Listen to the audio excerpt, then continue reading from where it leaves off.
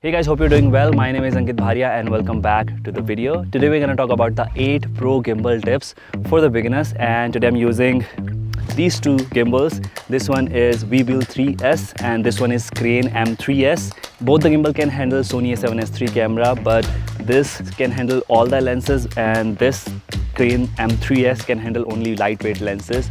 So let's say you're shooting with not the heavier lenses, then I think you should go with this gimbal, but for the heavier lenses, this is the one for you. So I'll be using both the gimbals throughout the video. Now let's quickly start it. Okay, so the first tip is balancing the gimbal. Now this is the most important thing. Once you get the gimbal, the first thing that you should do is to learn how to balance the gimbal. If your gimbal is not balanced, then let's say if you turn on the gimbal, it will get overload and you will not get stable footage. So what do I mean by balancing the gimbal? It means like once you turn off this gimbal, let me turn off this one. Then your gimbal should stay as it is. Like if I keep the camera like this, it should stay like this. See? Now we can say that this gimbal is balanced. So now we can turn it on and you will get the most stable footage. Now if you want to see how to balance the gimbal, then there are a lot of videos and it's pretty easy to balance it with any gimbal. Let's say if you learn with one gimbal, you will know with all the gimbals. So I'll mention a few links in the description. You can go and check it out, how to balance the gimbal. Now let's move on to the next tip. Okay, now the second tip is learning the basic camera movements. Now you know how to balance the gimbal and everything is set.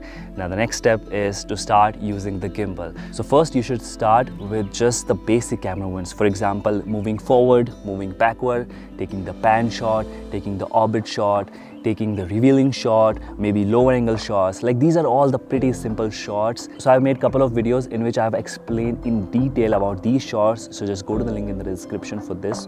Now let's move on to the next one. So the next tip I think you might not know is the ninja walk. As the name suggests, you have to walk like a ninja. So basically it's pretty easy. Like just bend your knee and heel to toe. That's how you walk, like this. So basically if you're walking like this, you will still get stable footage, but if you want to remove the extra jitters, then you should start walking like this.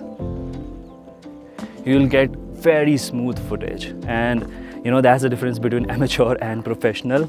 Like when an amateur starts, you'll just take the shots like this, simply walking. But once you become professional, then you will be extra careful while taking the shots, like this. Now let's move on to the next tip. Okay, the next tip is use different lenses to shoot the same location. The best part about the gimbal is you can get stable footage with any lenses. Like whether you're using wide angle, zoom lens, you'll get the stable footage all the time. When you use shooting handheld, it's very difficult to get the stable footage with zoom lenses. It gives a different perspective to the same video. Like you can cover and you can show the location in a different way. For example, if I'm standing here, we're shooting with two different lenses. Like one we are using 85mm and here we are using 24mm, and you will see the difference with both the lenses. When you will do the match cut with the different lenses, your video will look much better and it will help creating and telling a better story. Okay, the next tip is use the different features of the gimbal. For example, I'm using Gimbal 3S, and the best feature about this gimbal is you can shoot in both vertical and horizontal mode. Like you don't need any extra plate to switch it. It has inbuilt plate and it becomes so easy. I love it. If you're shooting for reels, switch it to vertical mode. If you're shooting for YouTube, switch it to horizontal mode. Also, there are different modes, like you can shoot in pan follow mode, lock mode, POV mode and vortex mode. All these modes gives you flexibility to shoot in a different style. So definitely go ahead and try this. Now let's move on to the next tip. So the next tip is consistent movement.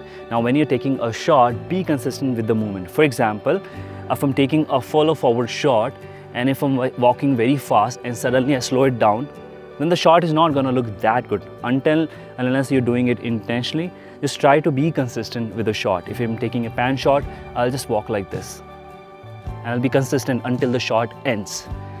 So yeah, that's one of the pro tip. Now let's move on to the next one. Okay, now the last and the 7th tip is try taking longer shots.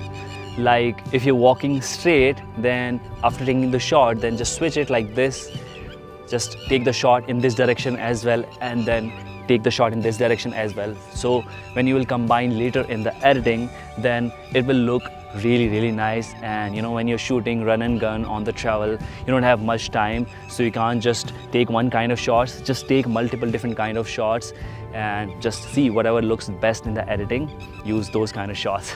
So yeah, that's all from this video. And one more thing, I'll talk about the bonus tip as well. So let's talk about that.